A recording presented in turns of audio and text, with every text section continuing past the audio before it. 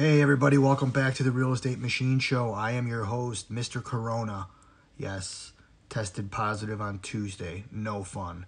I'm not going to go into the weeds on all of it, but I did feel I felt the need and the obligation actually to come back on here and check in with everybody and make sure everybody else is doing well, and just kind of give you a couple of my thoughts. When you're sitting in a room like this, for a week, kind of in private and almost in solitude, you start thinking a lot.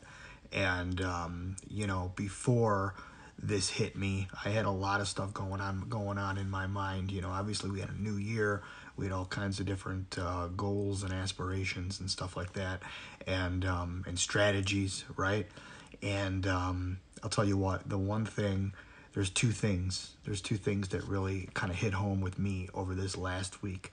Number one is who, and number two is vulnerability.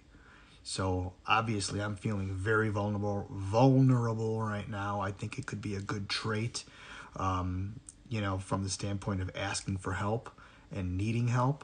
And that leads me to the second point, was the who. And I learned that about a week ago, about 10 days ago.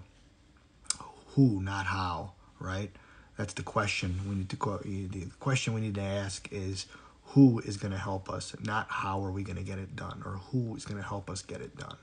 And that is, a question that I've been asking myself for a long time.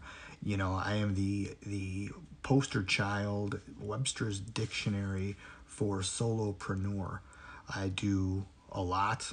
I wear a lot of hats. I've said this before, and being stuck in this room and on my back really made me realize that that's not the way to go, and I need to find my who's, maybe two who's, I don't know.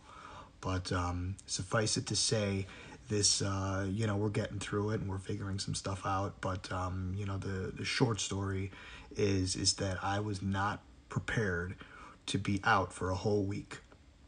And, I can't let that happen again. So I need to, kind of readjust my thinking and readjust my, my needs, and my why, really. My immediate why right now is, who am I going to get to help me move forward. And that could take a different, that could take a number of different approaches with that.